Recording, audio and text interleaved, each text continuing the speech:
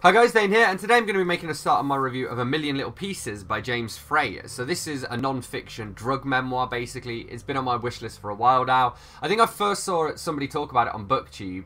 I can't remember who, unfortunately.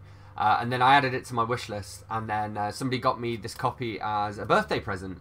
So I picked it up, and I have been really enjoying it. So, as I say, it's a drug non-fiction memoir. The other main thing to mention about it is that the dialogue is just written out. There's like no punctuation for it, like no speech marks or even like a hyphen at the start of the sentence or anything like that. But actually for me it was really easy to read still, and like it wasn't off-putting or anything like that. It's actually got a blurb on the back from Irvine Welsh, and I think that I think that Irvine Welsh is harder to read than this.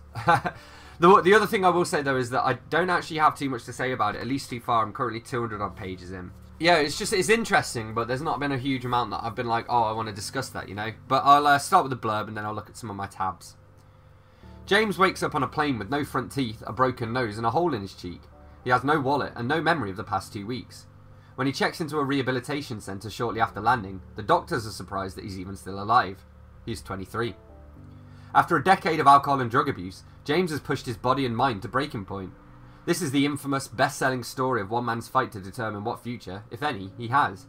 A Million Little Pieces, told in Frey's inimitable, unflinching prose, is at once charming and appalling, searing and darkly funny.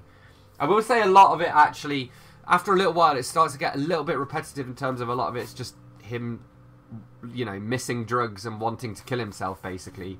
And I don't mean that to sound harsh or anything like that, because obviously it's true. And I think that in many ways that's the point of it, you know. I just mean that from a purely like I guess an emotional and detached point of view, as a reader it gets a little repetitive sometimes, but you know, I guess what also I did actually say to one of my friends, because of that, because he spends so much time just talking about how much he really needs drugs and how much he hates himself and wants to die, you don't actually get that much of his personality. Like I don't know, it's kind of hard. I think when you're addicted to drugs, you lose your personality, you know, the illness takes over, so it's a tough one, you know, but you don't really feel as though you're getting to know him. You just, you feel as though you're getting to know how he feels, I suppose. I guess that's how I'd put it. So he talks about user dreams, which is basically when an alcoholic or a drug addict stops using, they often have a lot of dreams that they're using again. I used to have that when I tried to quit smoking. And then we get these pretty brutal dentistry scenes because his face is all messed up because he fell down a flight of stairs. And yeah, I mean, I've had a lot of dental work myself, and so like at one point he's having like a root canal, for example, which is bad enough to read about, but also because he's like a recovering addict in a program, he's not allowed any opiates or painkillers, and so it just sounds brutal. I'm going to read you just a paragraph of it to give you a feel for it. The spray continues and Sander is turned on, and as it comes in toward my mouth it gets louder and the noise is high and piercing and it hurts my ears and I start squeezing the balls, and I try to prepare for the Sander, and the Sander hits the fragment of my left outside tooth.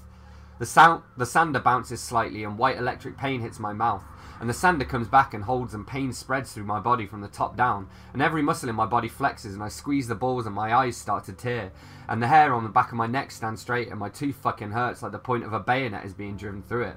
The point of a fucking bayonet. It does sound very painful, that. Alright, so here we have this little discussion here. John smiles. I tried to commit suicide once. That's too bad. It wasn't bad, it was funny. Suicide isn't funny, John. I was hanging myself while I masturbated, and after I came I decided to just let myself hang. My mum walked in and screamed. That's awful. It wasn't awful, it was funny. It's not funny, John. And then John tries to give James his daughter, and he says, you can't give me your fucking daughter. And John says, she'll do what I say. And he says, then tell her to go to school, stay away from drugs, and stay the fuck away from you. And John says, that's good advice. You get this little conversation here. Do you know the success rate of this hospital? No. It's about 17%. That's of patients who are sober for a year after they leave here. That sucks. That's the best success rate of any treatment centre in the world. That really sucks. So we have this conversation here. Ted speaks. When I told my mama I smoked the rock, she asked if I could get her some. Everyone laughs. She did. She said I'd been hearing all about this crack stuff and I want to try me some. I got a 50 bag and I smoked with her till her eyes were in the back of her head. She didn't want no more after that. Okay, one or two last little Frey bits here. Overall though, I didn't have too much to say about it really. We get a moment where he's about to have sex and he realises that he's never had sex while sober before. We have a moment as well where he says he's sitting on his hands, and the reason is because he doesn't trust them, which I can kind of relate to as well. And we have this little illustration here of the difference between where a bunch of people smoke crack in a crack house. So crack houses usually have a supply on hand, and they're usually run by someone and kept secure by them. This was just a deserted old building where people go smoke. So yeah, overall, I thought there was a lot to like about this. I think it was about 100 pages too long, to be honest. And it does get a bit samey, but just because of the nature of the subject matter. I think certainly if you're interested in drug books, then you should check it out. I gave it like a 4 out of 5. I thought it was going to be a higher rating than that, and then, as I say, it started to drag throughout the second half. And also, there's just not a lot to say about it. It's just, you know, an account of somebody going through rehab treatment, I guess. But I've read some of those before, so I don't know that there's too much for me to say. So there we have it. That's what I made of A Million Little Pieces by James Frey. As always, don't forget to let me know in the comments what you thought of this book. If you read it, hit that like button. If you've enjoyed this video, hit subscribe for more, and I will see you soon for another bookish video. Thanks a lot. Bye bye.